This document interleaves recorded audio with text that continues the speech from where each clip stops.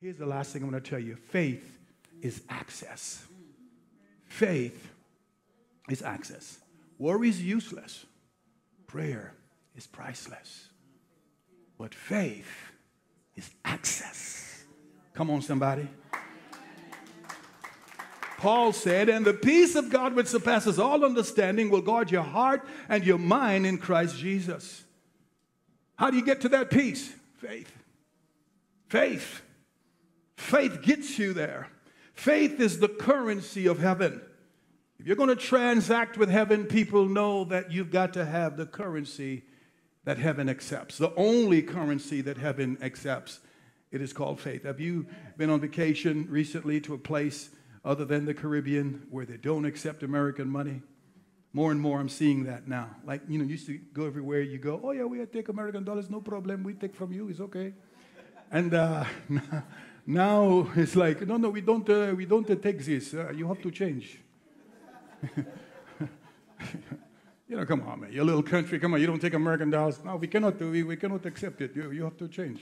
Okay, no problem. You're going to do business here. I don't care what you think of my country. You have to change and use my currency. Oh, that's great. I guess you feel good about yourself. I'm an American. I'm just kidding. I would never do that. And don't you ever do that. Don't you ever do that. People will hate you for that. Being an American means nothing now. You better read the room. Saying that might get you in trouble now. Hallelujah. Now, but there are countries that you go to that they will not, as powerful as you think your American dollars are, they will not accept it. You have to change their currency. Thereafter, you can do business anywhere and transact in anything, but it has to be with what? Their currency. It's the same thing with faith. Fear and worry is not the currency of heaven. If you're afraid and if you're worried about something, what you need to do is to do a currency exchange. You see, because we think that we're going to sit there, well, God sees me. He knows. He knows how worried I am. He knows I'm scared. Oh, God feels sorry for me. And God is saying, I don't feel sorry for you. You got the money, exchange it. You got the currency, exchange it.